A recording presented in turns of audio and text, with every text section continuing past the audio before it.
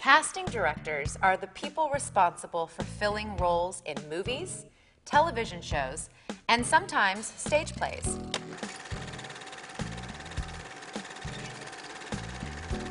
A successful casting director is someone who can find the best actor for the job. Now let's run down the do's and do nots of working with a casting director.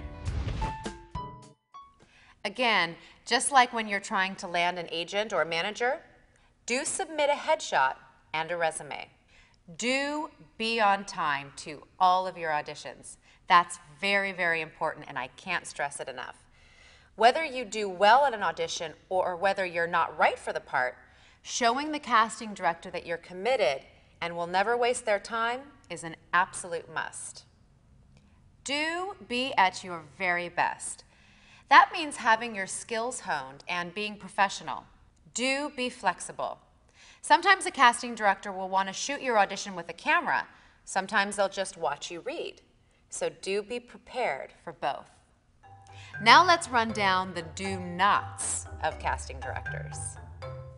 Do not refer to them as a casting agent. There's no such thing. It's always casting director. I know it can be confusing, all these different people with the different titles, but showing them the proper respect makes a big difference. When you don't get the part or don't even get called to the casting session, do not take anything personally. If you don't land the role, it could be for a number of reasons, like you didn't exactly have the right look or the right energy.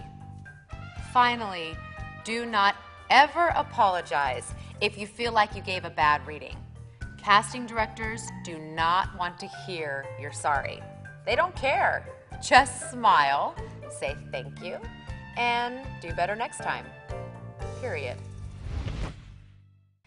It's important to be a good boss. Now, that means listening to the feedback of your agent or your manager and all the casting directors you work with. Take their suggestions. It's all about getting you the roles that you want to play. Now, that doesn't mean to do everything they say.